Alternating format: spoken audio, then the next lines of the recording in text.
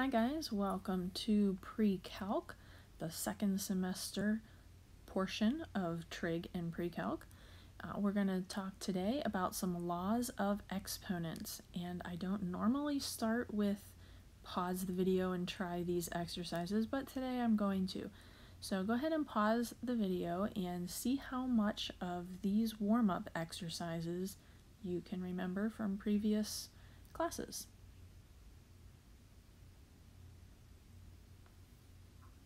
Okay, so let's see how you did. For this first one, you're just distributing the 2xy to the third to each of the terms and following the appropriate rules. So you're going to end up with 2 and then x to the fourth, y to the third for the first term, and then you're going to have a minus 8 x squared y to the fifth for the second term, and the third term you will have a minus 2x to the third y to the sixth. Alright, for number 2 I have two steps here. So first I did some simplification within the parentheses, and then we will cube that result, and you may have done it differently. But if you did it my way, you would have a 3 over 5 for the 27 over 45 portion. The a to the third in the top would just go away, and you would have just a single a left in the denominator. The b squared remains, nothing changes there, and you have a c to the third from the c to the fifth over c squared. Then when you go to cube all of that, you're going to end up with 27. You have to cube the 3 and each item inside. So you're going to have 27, b to the sixth, c to the ninth on the top, and then on the bottom you're going to have 125a to the third. And I think that I just hit the wrong portion of that gray and erased the third. Yep, there it is. Alright, for number 3, you're going to, I did a little bit of simplification there as well. Let's see, I think if we break it right around here. For the first part I cubed the 2 and the x to the third and the y. So then we'd have the 8 and x to the ninth and y to the third. And then for the second part, squaring that, you'd have a 9x squared y to the fourth. And then putting that all together, you would have 72 x to the 11th and y to the 7th. Number 4, you should end up with x to the 2n plus 1. For number 5, you should end up with just an x, because the rule there, as we're going to see in a minute, is that you will subtract those, and n plus 1 minus n just gives you the 1. And then this one may be a little bit tricky. You might think you have to do more than you do. You just add those two together. So it's 1x to the n plus 1x to the n, so you get 2x to the n. So hopefully you remembered a lot of those rules. We will review them here and also have some numerical examples as well. All right, so for this first one, the rule says that you add the exponents. So that's going to give you b to the x plus y. So for a numerical example there, I have 3 to the fourth times 3 to the seventh gives you 3 to the 11th. For number 2, the rule here is that you subtract the powers. So that's going to give you b to the x minus y. So as far as a numerical example, I have 5 to the 8th over 5 squared, and that gives you 5 to the 6th. I did not do an example numerically for number 3, but it says that if you have b to the x and it's equal to b to the y, that's true if and only if x is equal to y, and that should make sense to you. The b's are the same, so in order for it to be true, the x and the y have to be equal. And we do exclude b being equal to 0, 1, or negative 1. If you were to use any of those, you could have a true statement even if the x and the y were not equal, and so that's why we have to exclude those. For number 4, you are essentially distributing that exponent. So you're going to have a to the x times b to the x. And numerically here, we have 3a to the fourth, 3a the quantity to the fourth. So the 3 gets the power of 4, which is 81, and the a also gets that exponent, so 81a to the fourth. For number 5, you need to distribute it there too. So you have an a to the x over b to the x. So numerically here, you would square both the 2 in this fraction and the 3, so you would have 4/9. For number 6, again, I did not do a numerical example, but that should kind of make sense too. If you have a to the x and it's equal to b to the x, that's only going to be true if a is equal to b. And again, we have to exclude the x being equal to 0, and in this case we are talking about all a's and b's being positive as well. For number 7, the power of a power, here you multiply. So this would become b to the x times y, or you can just write xy. So numerically, we've got 2 to the third squared. So you could do that in pieces. You could do 2 to the third, which is 8, and then square it and get 64. Or you could do 2 to the sixth, which is also 64. Additional things here. Hopefully you remember that b to the 0, anything to the 0, assuming that item is not 0, ironically, anything to the 0 is 1. So I have a little numerical example there. 99 to the 0 is 1. And we're going to talk about that aside here in a minute that kind of shows you why that is true. Also, b to the negative x, so something to a negative power, you put in the denominator, so it becomes 1 over b to then a positive x, as long, again, as x is greater than 0 and b does not equal 0. So we have those restrictions. And numerically then I have 4 to the negative 2, so that becomes 1 over 4 squared, which you could then write as 1/16. A little aside here. So you know that 3 to the third is 27, and 3 squared is 9, and 3 to the first is 3. So between each one of those, you are dividing by 3, dividing by 3.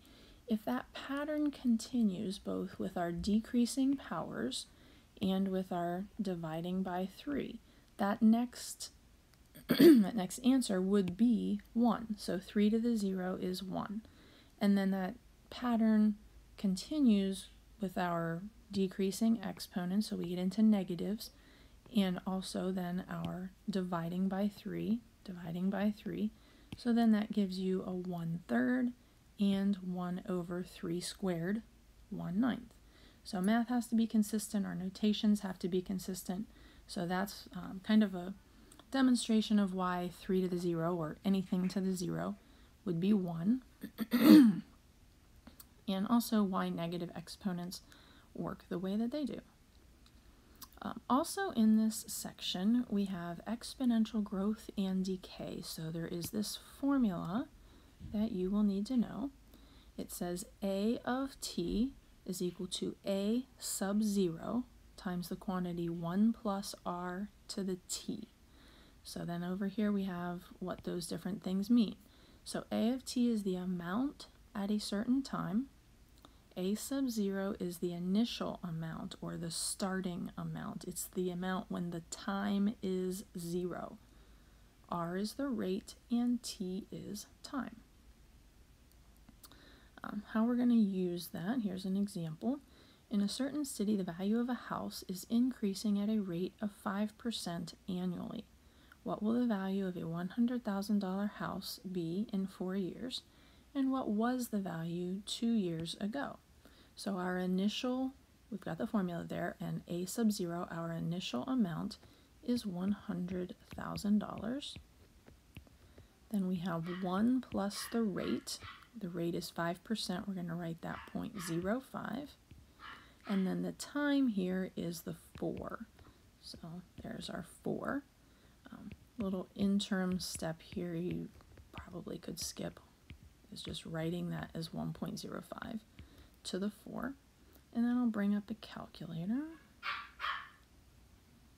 Sorry about the dog. Never had to worry about that.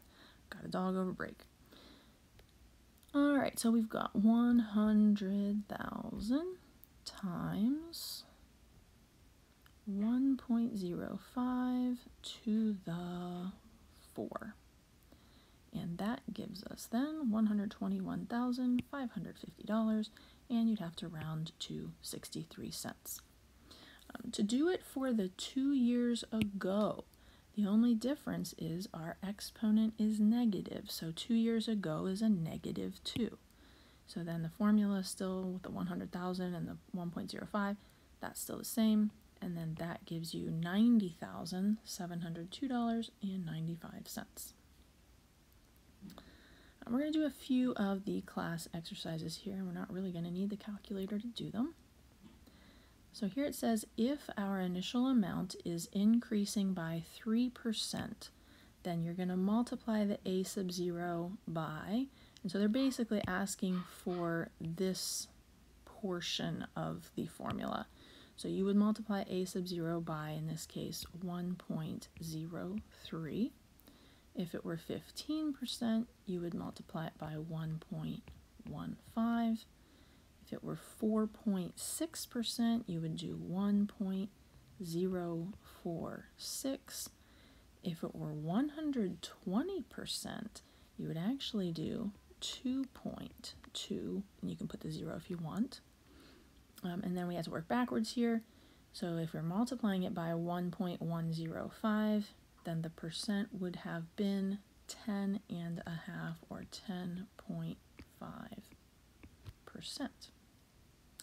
If we are decreasing by, now this is a little bit trickier here, so you're actually going to be subtracting the 12% or the 0.12, so then you would be multiplying it by 0.88, so that's 1 minus the 0.12. If you're doing it for 7.5%, then you would be doing 0.925. If it were decreasing by 80%, you would just have a 0.2 or a 0.20. If you have a 0.68, so working backwards, then the decrease would have been 32%. And if it's decreasing by 100%, you're pretty much in trouble, depending on what the situation is, but you'd be multiplying it by 0. Be nothing left. All right, so here we have an annual increase of 5%. The cost now is $200, and we just have T years, so we're not actually going to be using a calculator to get an answer. You're just plugging the things in. So you'd have 200 times 1.05 and then to the T. The next one, you would have $20 times 1.08 to the T. And then for this last one, you kind of have to work backwards, and there's a glare on the picture, but I hope you can tell here that it says 1.06. So the percent would have been 6%. Down here we are doing decrease. So we would have value now of 9,800 times, instead of the 20% though, you're using 0.8 because it's a decrease, and then so it's 1 minus the 0.2, so it's 0.8 to the T. And then for this next one, you have 2,200, and it'd be times 0.85 to the T. And then here you're kind of working backwards, and so what was the rate of decrease? If you've got the 0.75 here, then it was a decrease of 25%. Let's simplify these over here. The negative exponent tells us we're going to put it as a 1 over the 8 to a positive 1, so 1/8. This next one, you'd have 4 times, and then it would be over top of 3 squared. So it would be 4 over 3 squared, just 4/9. Number 9, you could work that out as far as the 12 to the third and the 6 to the third, or you could rewrite it, at least mentally, as 12 over 6 to the third, and then do the 12 over 6, which is 2, and 2 to the third is 8. And then for 13, you just have to bring that a up to the top. If you have a negative exponent and it's in the denominator already, you bring it up to the top, and then it becomes positive. So then you would have a 3 times a 6, so that's going to be 18. You've already got a to the third, a to the sixth, plus an additional a makes an a to the 10th. So 18, a to the 10th. So that's all we're going to do for now. And until next time, have a great day. Looking forward to seeing everybody next Monday.